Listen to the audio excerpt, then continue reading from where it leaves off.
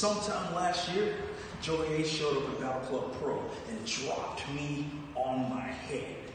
Now, June 21st, we finally get to face off one-on-one in Brooklyn. But truth be told, most of y'all don't remember that anyway, do you? In fact, there's a lot more here at work than just that. Because Trever Aeon is basically a bum on the street in the independent wrestling scene now. I'm lost, I'm angry, I'm bitter. And truth be told, I just need somewhere to direct that till I fade fully and finally into obscurity. Because a lot of y'all would have me believe that I lack something that these other folks got. That I don't even belong on a Battle Club card. Hell, Battle Club don't even believe I belong on a Battle Club card. But baby, back, I know that's bullshit.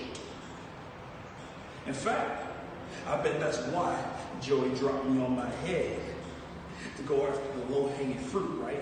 Why go after these big-name stars on the show when you can get the lesser, huh?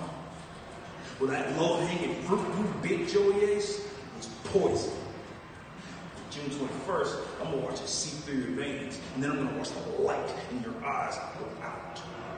But I damn sure ain't lesser than anybody.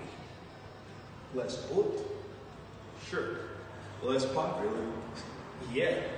Less skilled? Not a goddamn chance. And I'm not to be fucked with because I am unfuckwittable.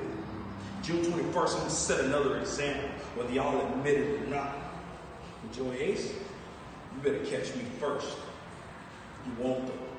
So let me introduce myself one more time. I'm the original Gothic Gangster, the big bat that lives in the clock tower. I'm Trever Aeon. I ain't asking you to be afraid. I'm asking you to be aware. I know you ain't supposed to turn your back to the camera, but on the long path, doing what you're supposed to.